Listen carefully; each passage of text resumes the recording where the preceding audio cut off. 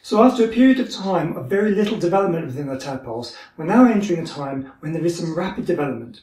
Most of the tadpoles are beginning to get their back legs, and some are pretty well developed. One tadpole even has begun to grow his front legs. One's come out, the other one will probably come out a bit later on today, maybe overnight, we'll have to wait and see. But what that means is he's going to be needing to leave the water very soon. So we're going to need to change the setup from one of these tanks to a more dry land environment for the frog when it needs to come out. And in this video I'm going to be showing you exactly how to do that and what you need to set it up.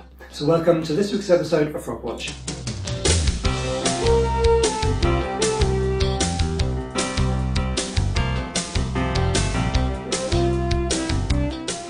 So what I've done since the last episode is I've taken all the tadpoles from this tank and I've put them into this tank. This tank was set up a couple of weeks after this one and so is a little bit cleaner. This one's really quite thickly grown with algae now on the sides of the tanks and the stones are pretty bad. This one looks a lot cleaner. So we're keeping them in here, and what I'm going to do now is empty out the water. I'm just going to throw away these stones. I'll move the plants over into this one, keep them for a bit longer. I'll get this all cleaned up and then I will show you how to set this tank up ready for the frogs when they start coming out of the water. And now if you're wondering why I'm able to put all the tadpoles into this tank, whereas the reason I've got two tanks set up is because I had too many tadpoles, well, I'll explain that towards the end of the video, so stick around for that. But right now I'm going to get this cleaned up and then we'll get into showing you how to set it all up. So while I'm cleaning out the tanks, I'll leave you with some shots of the tadpoles and I'll be back soon to show you that setup.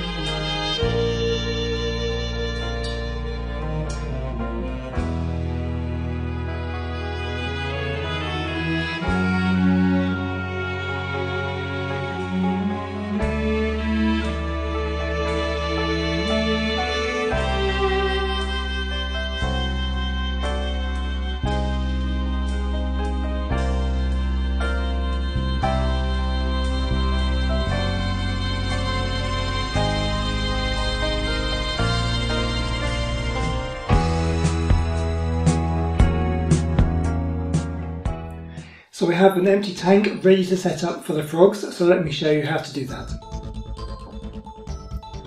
The first thing we use is this orchid bark. It's a reptile terrarium substrate. There are other options you can use as well, but this is the one I always go for, with bark. All I'm going to do is place some of this at the bottom of the tank.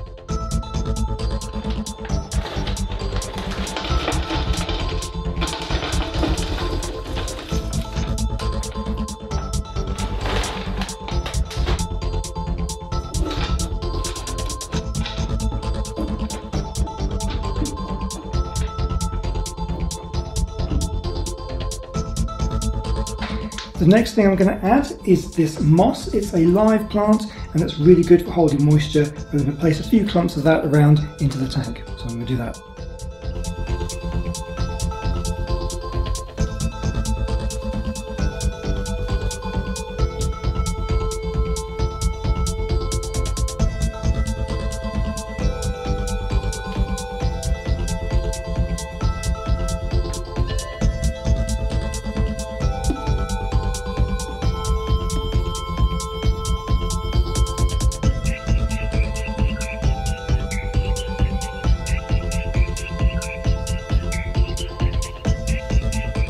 The last thing I'm going to add is this water dish.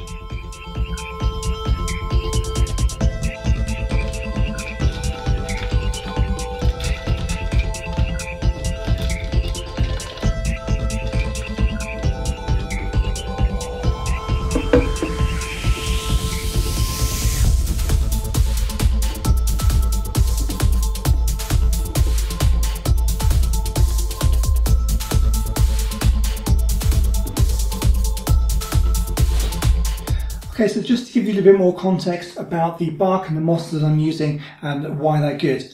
The bark is a great substrate. It holds moisture really well because amphibians obviously they need to be wet. They don't need to live in water. That's a common mistake people make. They don't need to be under the water, but they do need to remain moist. Their skin needs to be moist. They don't want to dry out. So you want to use things that will keep the moisture, but giving them a solid surface to be able to walk on.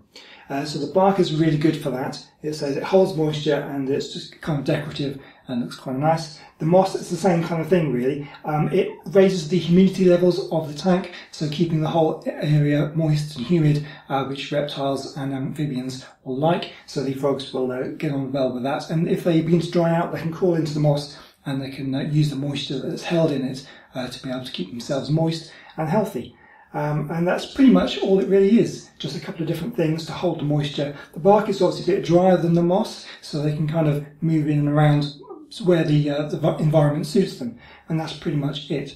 Now, one other thing that you can do to keep the tank moist is by spraying it with water with a mister, something that we'd use on like plants and that sort of thing. I usually mist the tank about once every day or a couple of days, whenever it begins to look a little bit dry. And obviously remember to use dechlorinated water as well as in the water dish, because chlorine for frogs as well as for tadpoles is very bad for their health, and you definitely don't want that. And for this stage, that's all there is to it. Only one more thing you're going to need, and that is a lid to go on the top, because they will escape.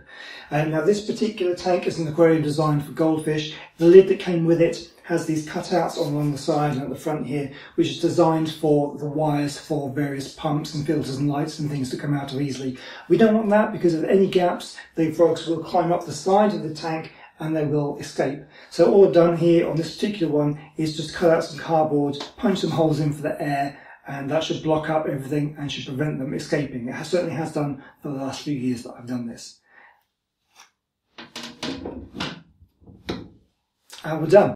All we need to do now is to wait for the frogs to be ready to leave the water. The one that I told you about earlier that had one arm, in the time it's taken me to film this episode so far, the other one has popped out, so it does now have both front arms. It was very nearly ready to come out of the water. I'm going to leave it a little bit longer. I may take him out later on tonight and we'll put him into the new tank, but that will be for the next episode, so make sure you join back next week to find out what the next stage in care is going to be for the tadpoles.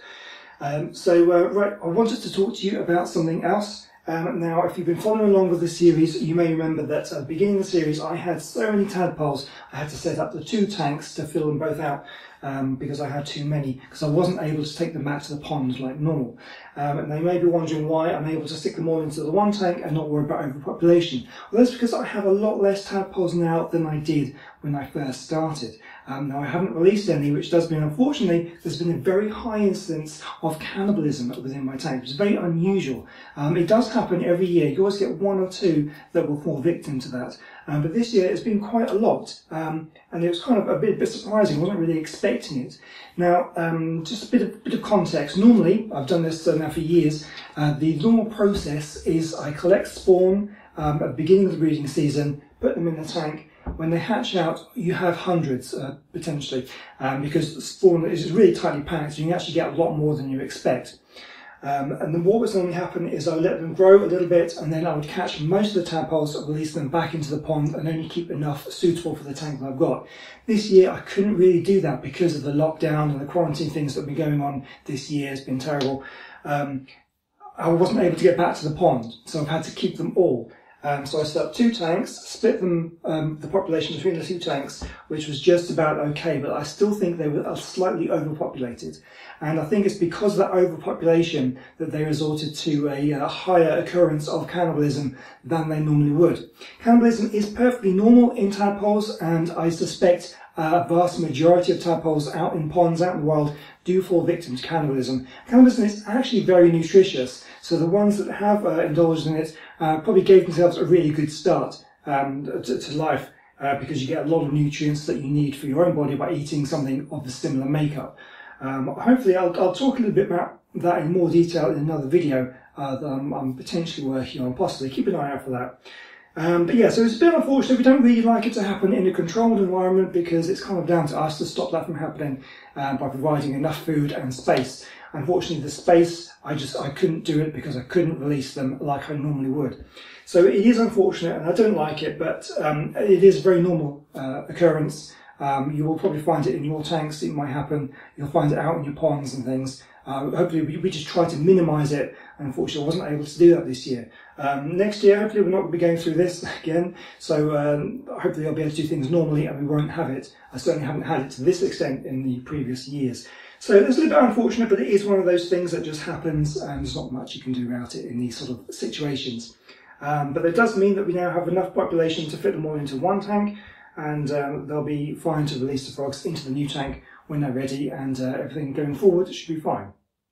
Okay, but that is all I have for you this week. Thank you very much for watching. I hope you've enjoyed it. If you have any questions about what I've done today and you want to know some more information, do stick it down in the comment section. Make sure you like the video if you enjoyed it, so let me know. And if you did enjoy it and you want to see more, I've got a whole playlist of these videos that I've been doing this year, plus previous years as well. And come back next Sunday, so make sure you subscribe for another episode of Frog Watch, where we shall see the tadpoles moving into the frog tank once they are ready. So hopefully we'll see you then. Goodbye.